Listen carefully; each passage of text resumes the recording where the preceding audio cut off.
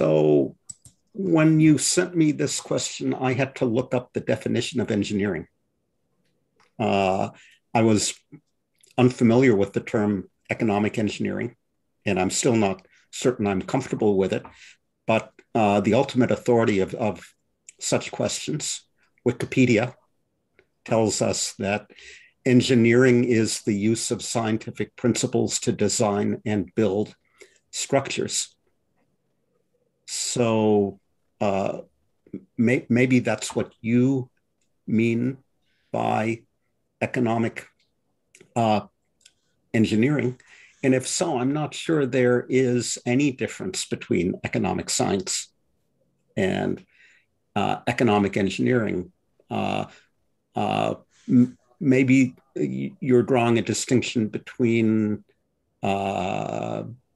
basic research, economic science, and applied research, economic engineering.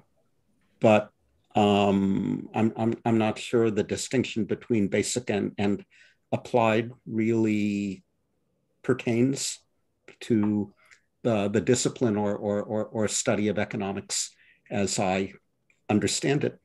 And my wife, who has a background in science, her disciplinary background is in genetics, objects to the term economic science whenever I use it. Is economics really a science in the same way that genetics or chemistry or biology or physics is?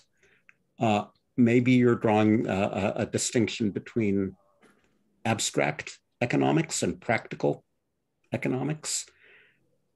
Is the distinction between positive economics, economic science, and normative economics, economic engineering, where we're trying to deliver outcomes that we like?